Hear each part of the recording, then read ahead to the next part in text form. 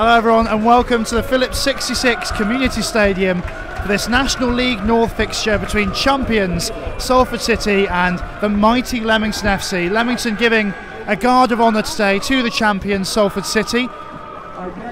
It's the last game of the season, Leamington guaranteeing their survival last time out against York City, keeping them in the National League North with a small budget against full-time teams like Salford City. This really is a fantastic achievement by the lads. And here comes Salford City now. This confetti cannon has gone off to celebrate their league win. Fans standing to applaud. What is a fantastic outfit, it must be said. They've had a brilliant season. Now they go up to the National League. Gary Neville says that he wants to get all the way to the EFL. Now they come onto the pitch to applaud their fans and give the recognition they deserve, because they have been the best team in this division this year. And they fully deserve the plaudits they're going to get today. The referee today is going to be Aaron Jackson, assisted by Liam Corrigan and Richie Watkins. Salford playing in their blue and Leamington in their yellow. My name is Edward Farrell. I'll be here for commentary today. I'm joined by Jack Butler. We'll go through team lineups in a second, but Jack, first thoughts. Yes. What do you think is going to happen today? What are you feeling? I'm not sure. I mean, you look back to the previous game of the season. Leamington got a fantastic result away to Salford, winning 3-2. Winner from Revan in the final moments. But Salford, they're reason they're champions. They looked very good. They've got a fantastic following, as you can hear. The atmosphere here at Phillips 66 Community Stadium is absolutely fantastic. I'm blown away, to be honest. On both sides, really, really good turnout for this final game of the season. I'm looking forward to it, Ed. Two changes for Leamington. Dan Udo and Joe Magunda drop out. In come Matt Dodd and Curtis Revan. Lots of changes for Salford City, 9 in fact. The only players to survive are Liam Hogan, the captain, and Ibu Toure from last week's 2-1 loss against Boston United. They've made 9 changes. I'm not even sure that Leamington have 20 players. So I think this kind of shows the difference between the teams. But Salford are a fantastic outfit. We look forward to them playing today. Leamington FC will be shooting towards the North Bank. The Salford support have come in fancy dress today. It's a wonderful thing to do at the end of the season. It's a great atmosphere. All about today is how teams can stretch each other. We know that Salford are likely to be the fitter outfit. They're a full-time team. We'll see how Leamington can counteract that as the corner is whipped in.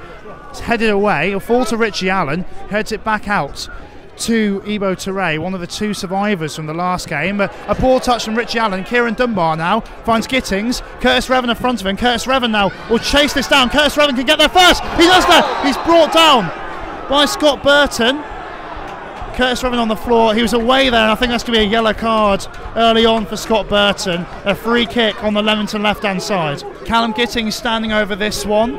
Ahmed Obeng hovering on the edge of the area. You can see English, Revan and Edwards all in there. Dodd waiting at the back pace. Gittings will whip this in towards the back post. That's over everyone. Matty Dodd will try and get there, but doesn't quite make the connection, and it's a Salford City goal kick. Just a little bit overhit there, just trying to play it into that area where someone can get on the end of it.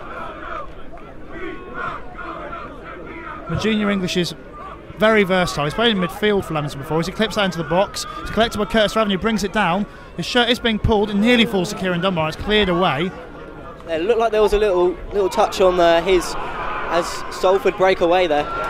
Great tackle there from James Mace. What a wonderful tackle from him. The issue is for Leamington is when you have got 3 centre-backs, and they've played against 3 centre-backs before, is the striker can get isolated, especially if Obeng and Matt Dodd are driven forward by Beasley and Toure, who both look threatening when they're going forward. So the ball's clipped in, and it's going forward, and it's going to go to Tony Breeden. No, he's not going. It's a goal. No, it's a goal. Eventually, Anthony Dudley has scored. The win there. Again, I think I thought Breeden was coming out. He wasn't sure about it. Didn't get to Breeden. Dudley with a tame finish. Breeden couldn't get there, and then Junior English couldn't quite keep the ball out.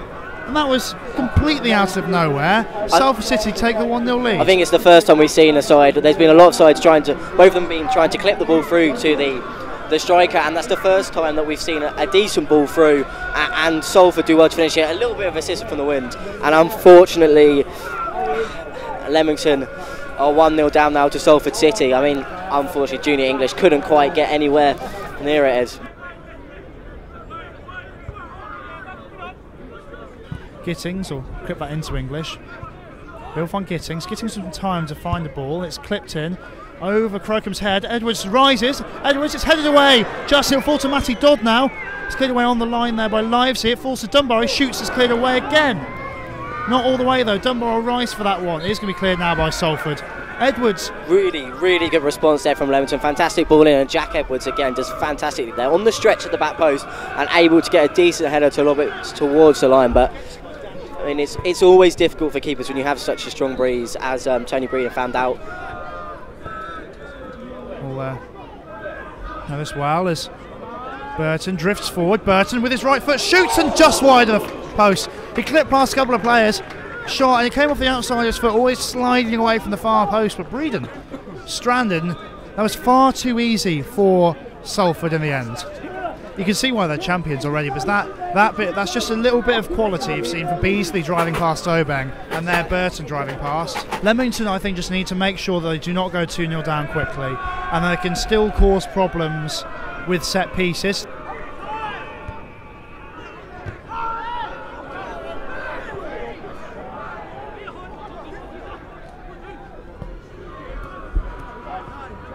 As I think Edwards is down now, it's clipped forward by Shelton. Askew will collect down this left-hand side. Shoots and scores, and what a finish that is. That's Phoenix actually with a brilliant finish. The ball is played over the top by Shelton. It's clipped in. English is defeated by that first touch, and a driving finish. Phoenix is absolutely brilliant there. Wide on the left-hand side, cuts inside and then smashes the ball into the top corner. Absolutely no chance there for Tony Breeden, and exactly what you said, Ed. Leamington really not wanting to concede the next goal, with it all to do now, but what a finish, Ed. That is an absolutely brilliant moment of quality there. Askew and Phoenix have dragged English wide this half, and then the first touch is brilliant. English is in no man's land, he's got no chance, and what an unbelievable finish into the far corner.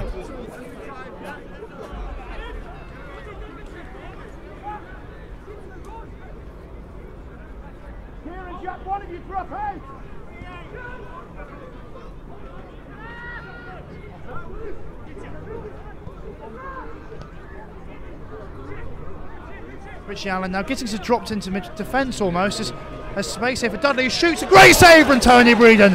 What an unbelievable save, and you can see his worth. Off balance, he sticks his left hand now, some palms it wide, and what a brilliant save that is from Tony Breeden. But that all comes from Leamington there, the midfield and the defence, massive gap in between, and Richie Allen's able to find some space, work the ball through, and they're able to get the strike away, and Breeden, fantastic save there with his left hand, tipping it over.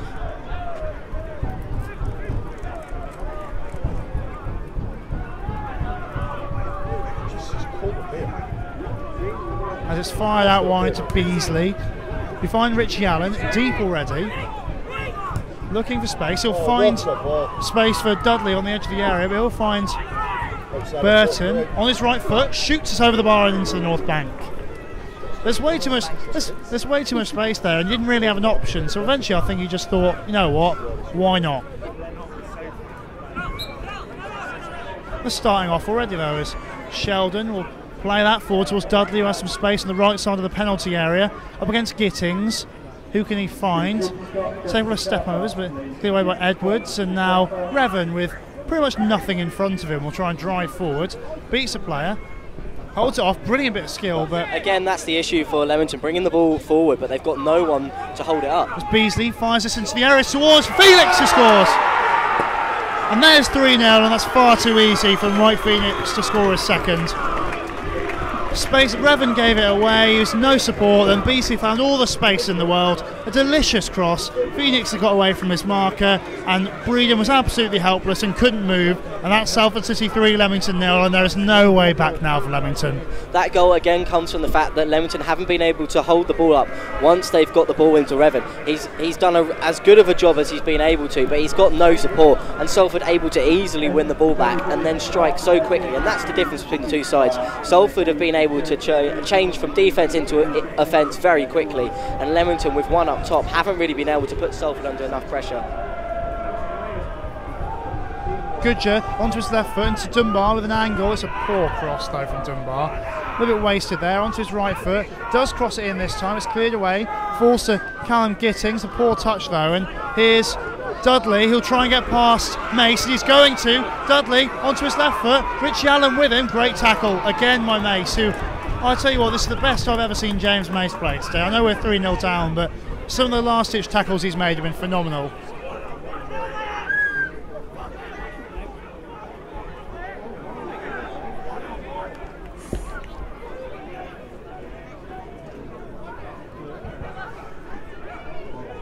Revan finds the space down his right hand side, tries to get the cross, and it'll fall to Dodd. Dodd tries to chip it over Crocombe, a little bit ambitious, and for a moment the crowd was up, but Crocombe always had that covered really.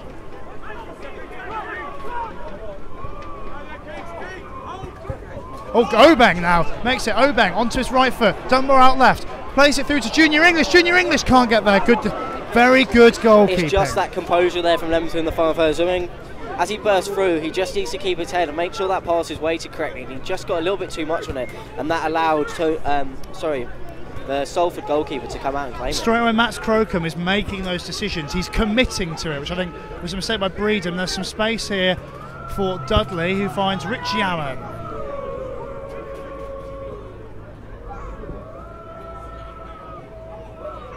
Teray whips in, brilliant ball, it's cleared away by Edwards.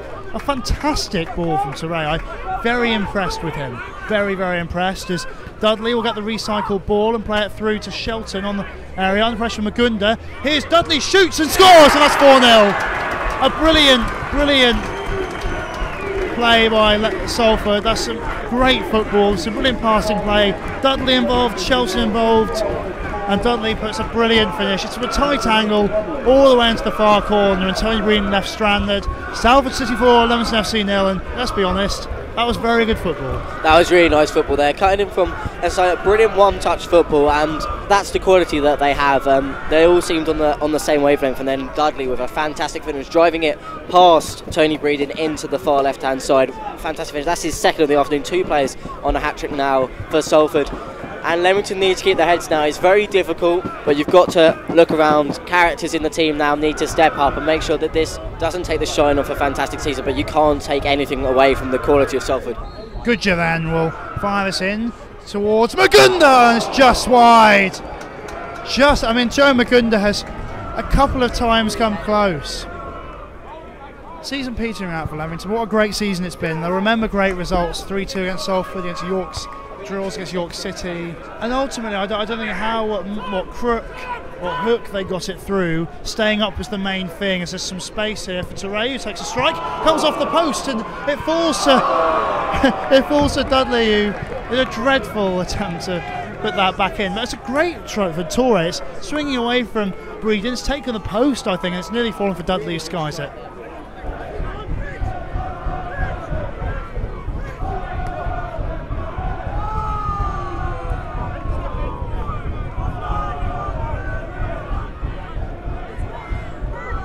Walker onto his left foot, tries to take it inside Goodyear, does so on his left foot, not much, and he clips it towards the back post. Dudley! Great save from Breedon. He spread himself out wide. Dudley tried to beat him at his front post with 2 strong arms, very much like Peter Schmeichel. Breedon keeps it out.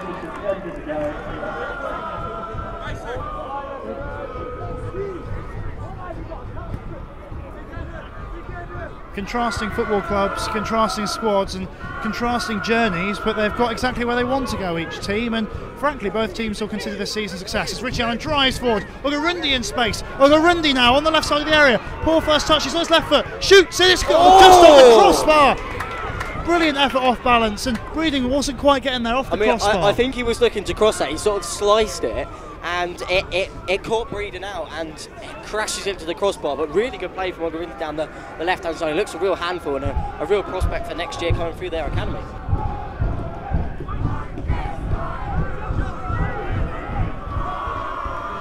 So Reno now take the goal kick with the ball. There's been pounding him. Cheers there from the Salford fans who are loving the day out and their whole season. And that's it. 2 different clubs, 2 different journeys, but 2 absolutely brilliant seasons for 2 clubs. But at the end of the day, Salford the better team, and Leamington will be mighty happy with their season, if not their performance. But this shouldn't take any shine off Leamington season. They've been absolutely fantastic this year. They sorted out their safety last week with a fantastic result, and this game always had the feel it was going to be more of a celebration of the season rather than an actual battle. It's been an emotional season for Leamington FC and us here at Raw Sport for covering it. We've loved every single moment of it. It's been a fantastic journey. Salford fans streaming on the pitch for one of their successes. Leamington fans will congratulate their team on staying up in the National League North. What a season it's been for Leamington. Slightly sour note to finish, but at the end of the day they'll be mighty happy. It's a big occasion for both clubs who've both enjoyed great seasons. It ends here, the final time this season at the Phillips 66 Community Stadium. Salford City 4, Leamington FC 0. Thank you very much for watching.